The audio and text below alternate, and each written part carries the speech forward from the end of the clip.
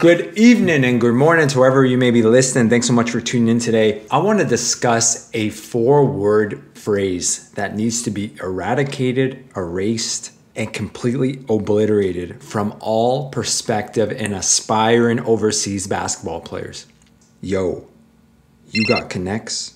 Now, I don't even think players understand the gravity of what they're saying. They don't understand how deep that phrase actually goes. So I'm going to try and break it down here as succinctly and as clearly as possible.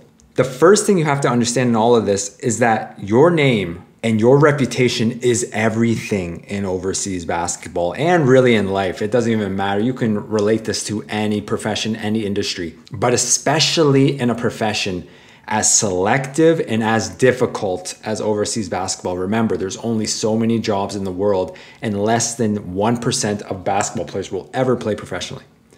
So now your name actually carries even more weight. Your reputation carries more weight. So when you cold call an agent or a coach or a player, let's exclude agents right now because that's kind of like the relationship with agents, right?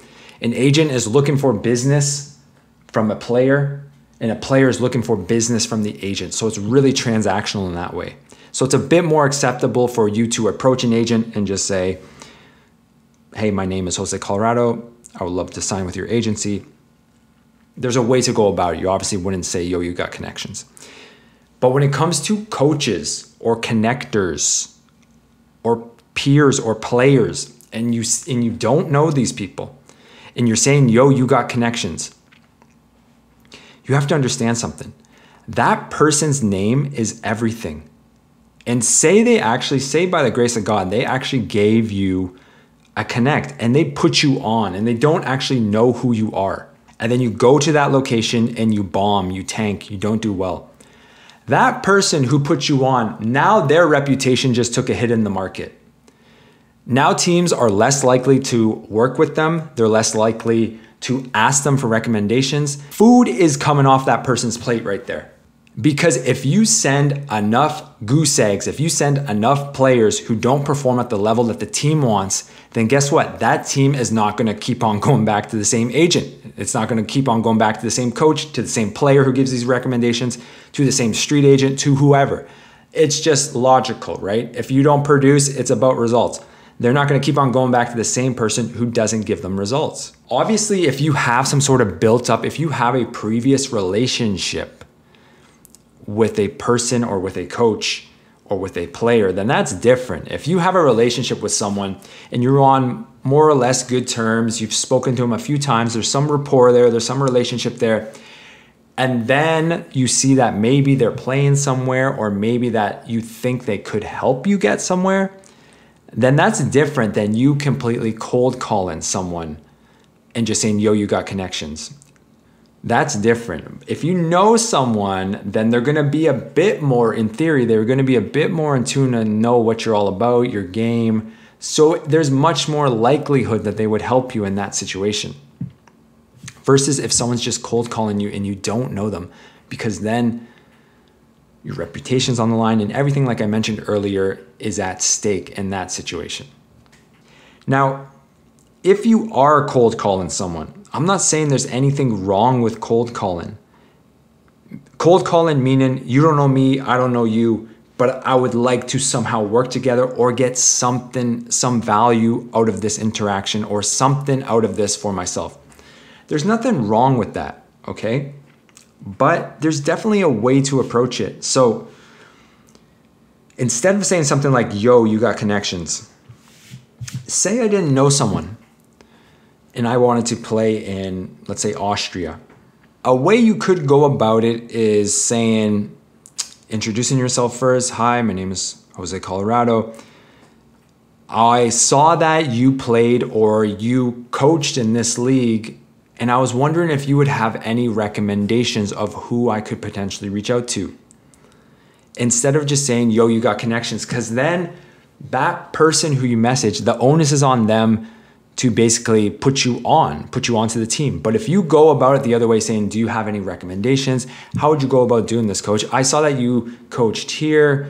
I was curious about this league.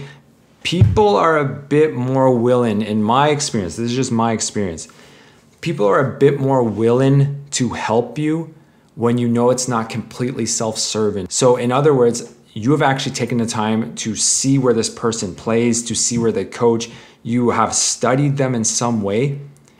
And that is somewhat of like a compliment to them in the fact that you would take the time to actually craft a meaningful and thoughtful message to them rather than just like snapping your fingers. Yo, can you put me on? Yo, you got connections, put me on. I get these all the time. They say, yo, you got connections in Japan, you got connections in Australia. And I say, yes, I do. I have developed them over the years, but I don't know you. I don't know how you actually perform. I see your game film, granted, but I don't know what you stand for, more importantly.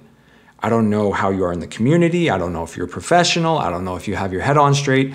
I don't know what are your intentions. I don't know you other than you literally just messaged me 1 minute ago saying, do you have any connections in this league? So what incentive or how smart would it be for me to send you or even work or try to help you get somewhere? Again, it's a little different. It's different if you're working with an agent because the agent and the player relationship is a bit more transactional. But even an agent, they're going to want to do more background checks. They're going to want you to approach them professionally, approach them right, rather than just DMing them and saying, yo, you got connections in here. Can you put me on here? You have to actually show and prove in some way that you are worthy of that. Now, I don't want that to come off as like condescending or like mightier than thou. But the overarching thought is that your name and your reputation is so important that it's going to be very hard. I'm sure it has happened, but it's going to be very hard for someone to just, yeah, let me put you on. There's a bit of kind of like dancing that you have to go around. Ultimately, your goal is the same. Your goal is to get on. Your goal is to play in that league, play on that team, and get signed. But there's a way to go about it. And the way that you go about it, in my viewpoint, is everything. Because one will get shut down quickly and the other one may lead to something. Those are just my 2 cents because I see this all the time with overseas basketball players. So I know it happens tenfold with actual coaches, actual connectors, players who are in the game. I know that these people are getting hit up by random people who they don't know. And I would argue that success rate is probably very low of putting someone on like that. So yo got connects. We've got to change the phrase. We've got to change the game.